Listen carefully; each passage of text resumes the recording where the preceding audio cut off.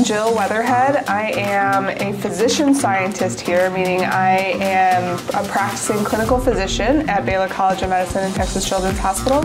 And I'm also a scientist here, so I run my own basic science laboratory. I serve as the assistant dean of our National School of Tropical Medicine. I'm Cameron Brown. My official title is assistant professor in the Department of Pathology and Immunology. But my work is primarily as the medical director for the microbiology lab at the county hospital here in Houston, Texas. Further along in my career, I got more and more interested in microbiology, the actual hands-on techniques, and I started to listen to these podcasts. One in particular is called This Week in Parasitology, and one of the frequent guests on there was Peter Hotez. My name is Dr. Peter Hotez, and I'm a professor of pediatrics and molecular virology here at Baylor College of Medicine, where I'm also dean of our National School of Tropical Medicine and co-director of our Texas Children's Hospital Center for Vaccine Development. And I've devoted my life to developing new technologies, especially vaccines for tropical infections.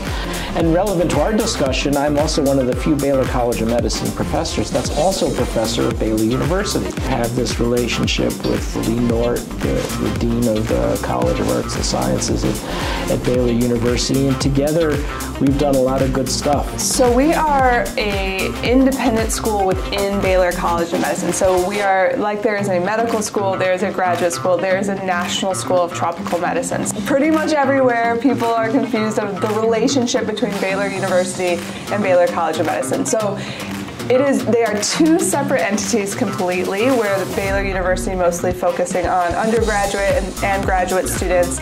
Baylor College of Medicine is professional schools, so medical school, graduate school. We do outbreak investigation of tropical infectious diseases all over the Western Hemisphere, including in Texas and the Gulf Coast, as well as on the African continent, in Asia and elsewhere. But we also have a big educational component. We do training for physicians, for graduate scientists, but also trying to create something for an undergraduate experience to really launch their career in tropical medicine. Our Summer Institute of Tropical Medicine is a foundation course. So our goal with this course is to introduce undergraduate students to the concept of tropical medicine and global health.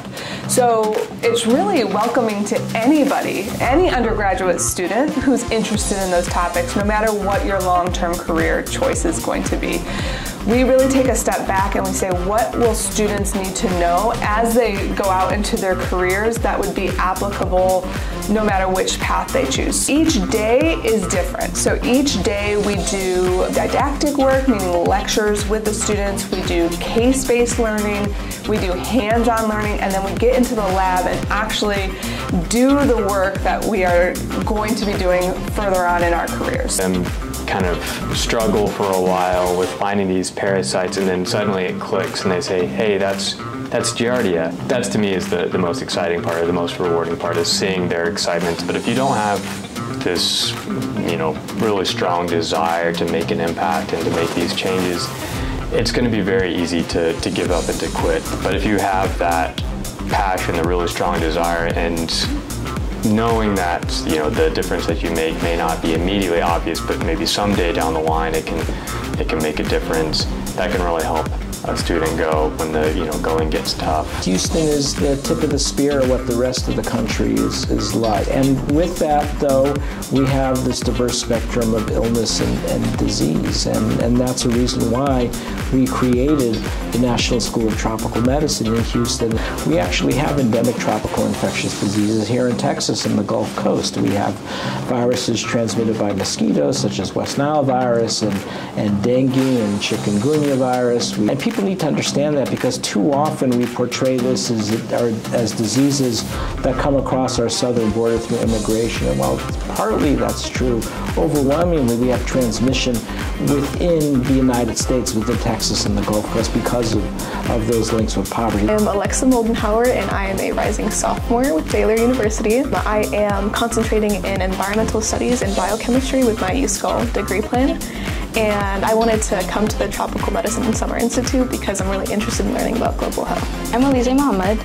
I am a medical humanities major. I'm a rising junior, and my motivation for coming, I've always had an interest in global health and advocacy and education in terms of making sure people understand like what diseases are prevalent in the area that they live in, and so this was a great opportunity for me to even begin learning about the diseases. My name's Enrique Martinez. I'm going to be a senior. I'm a USCOL major. I'm doing my concentrations in biochemistry and philosophy because I'm getting ready to apply to medical school this year, so I'm just trying to see the variety that exists in healthcare and seeing like what other options are also available. I found like the specialty and the parts of healthcare that I really want to work to impact, and that happens to be global health and advocacy and education, and so I think college has helped me find this passion that I can fine-tune within the healthcare field. Initially, I actually wanted to be a vet.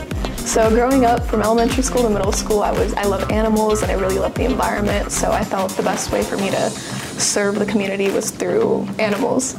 So then I went to high school and I learned more about what physicians do, and I really wanted to help people, so I thought that becoming a physician would be the best line of work for me. The learning has been in the seminar-style-based classes, so we have physicians and PhDs and other scientists coming to talk to us about parasitology, epidemiology, climate change, and how that kind of intercedes with like human health and environmental health. Because these are like highly skilled doctors, PhD, master's degree. They are so confident in the research that they're doing, and they want us to learn and they want us to ask questions, and so the ability to ask questions and their openness to see things from different perspectives and to like kind of understand where we're coming from as students. Research and actually treating people is actually a lot more closer tied together than I had initially thought. Definitely keep an open mind about everything that's available to you because there's so many disciplines of medicine, of science, or of other work you want to do. So first of all, it's okay to try something and it not work out, because then you at least tried it and now you know that that's not something you want to do. But try and find as many opportunities as you can. Like look through the websites, browse through them over the summer, email professors that you might be like interested in working with. If you're an incredibly curious person and you love learning about different cultures and different diseases and how other people are being impacted outside and within the United States, this is the perfect program for you.